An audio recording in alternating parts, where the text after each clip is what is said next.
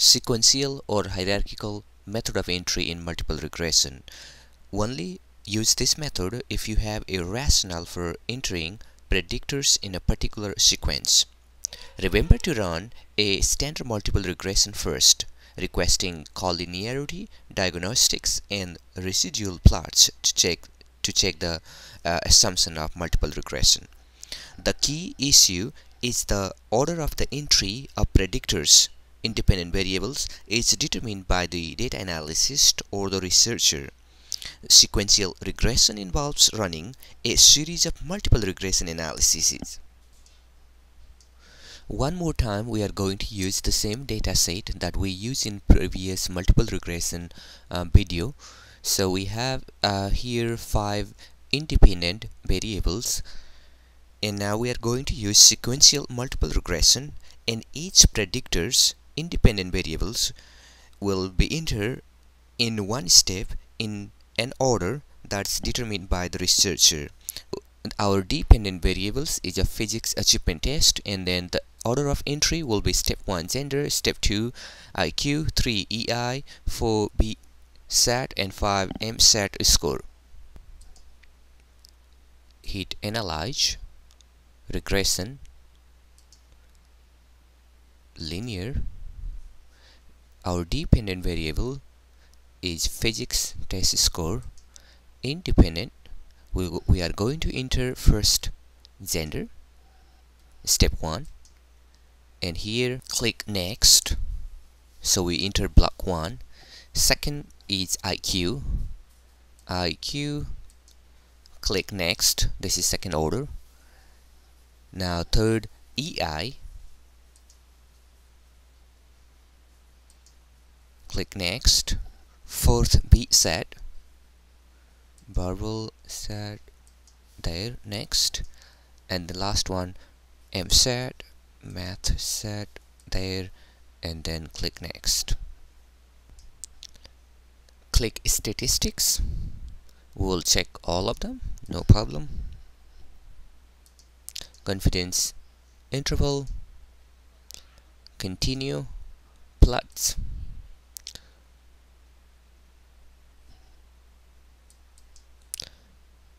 This one will go over here, and the other one down there.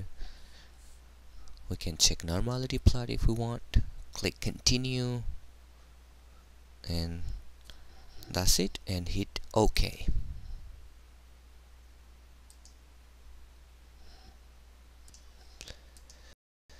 This is the first table produced by the descriptive statistics, and it is useful for reporting your results. Second, correlation, is always in the in our first video. This section of the table gives details of the correlation between each pair of variables. We do not want strong correlation between the predictor variables. The values here are acceptable. This is the first table that is different from using the standard method. Each time that a block is introduced, a new model is formed. In this case, we have 5 variables, meaning 5 blocks. There were 5 models. Model summary is another important.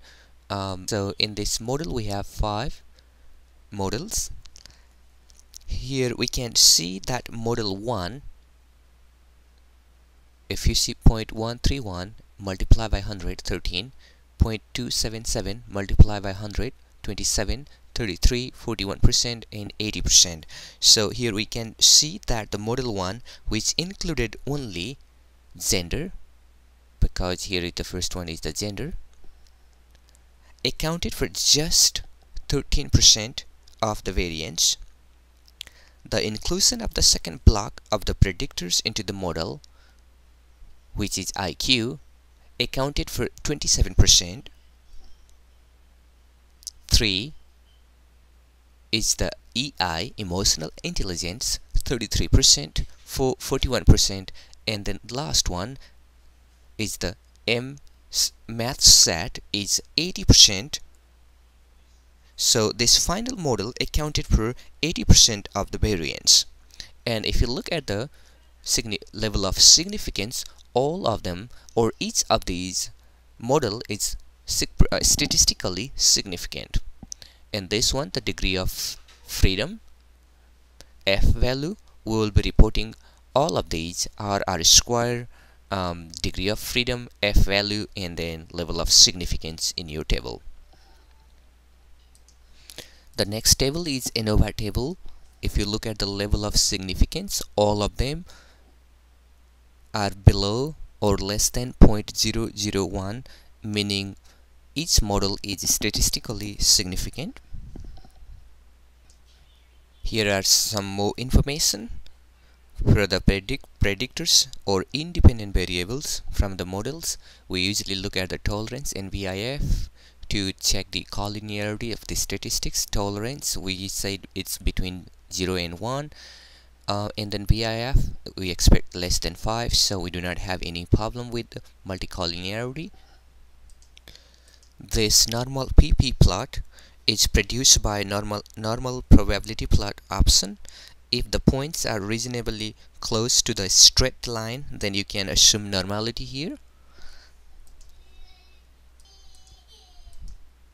In the scatter plot between the standardized residuals and the standardized predicted values, if the points form a rectangle across the middle of the graph, then you can assume that your data made assumption about normality, linearity, and then homogeneity of the residuals. The spread of the points is not rectangular here, but the distribution is not too bad. Next step is reporting the result. Now the most tedious part is reporting the results from SPSS output. So we ran 5 models. So in the first model, 13% of variance were statistically significant or predicted. In model 2, 28% of variance were explained by 2 predictors using 3 predictors for 34% of variance, and 4 predictors. Predictors mean independent variables here, 42%, and when we include all 5 variables, then 80% of variance were accounted. Now we have to report them in a table. We are also required to report these results in the table format, APA table format. So here is the title of the result: summary of R square values and R square change at each step in sequential regression.